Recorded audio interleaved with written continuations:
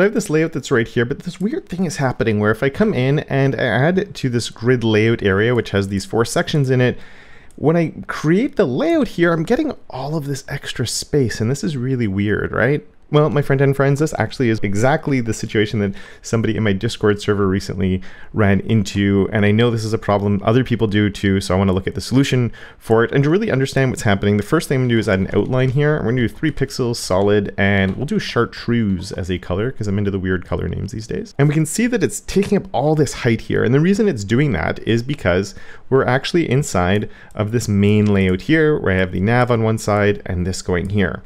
And my main layout, this could either be Flexbox or Grid, it really doesn't matter. Either one of those would cause this to happen, where my nav, because I've given it a height of 75 VH, is really big. So this side is stretching to match. And because it's stretching to match, Grid does this thing where if we don't have any defined rows, if we go and take a look at our grid, let's turn that one on, you can see that those rows that it's generating right now are going to fill up the entire space, because we're in the stretch mode. So the grid is stretching, and then the rows, they're just auto height. So that auto height is just gonna fill that available space, and then the content is gonna be in there, and then we end up with all this extra space coming in here, and it can be definitely a little bit annoying.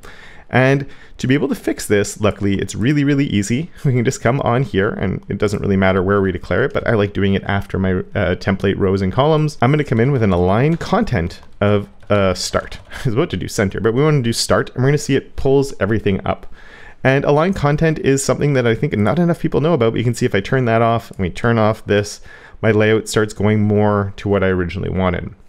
And I technically could have done something similar in the main layout too, to pull everything up, but I want to look specifically at doing it on the layout where the issue was happening in the first place, and why it's working, because you can see now my entire grid has moved like that. If I did an align items instead of align content, what's happening is, well, nothing's actually changing, because align items start is the default. So I'm going to switch this over to a center, and we're going to see that these get centered within their cells. So with grid, anytime we're using the items keyword, we're talking about the positioning of the item within the cell that it's already in, and it won't impact the size of that cell. Whereas if we use an align content, it's affecting the grid itself, not the element itself, because that element is still stretching and is still that entire height. And it's going to make those rows as small as they can, just because I haven't declared any rows anywhere. So it's just the intrinsic rows being created, and they're getting now as small as they can. And because I'm doing align content center, it's centering the grid itself within the parent. And as we said, we want to use a start here instead, and it pulls it up. And if you'd like to go more in depth in how all of this works, the align content, align items, justify content, and justify items, I've done a in-depth video with looking at grid and understanding it all and sort of making that mental model of how it works to make sure we're really getting it. And I've also covered all of those alignment and justification properties in Flexbox as well, because Flexbox is similar but a little bit different.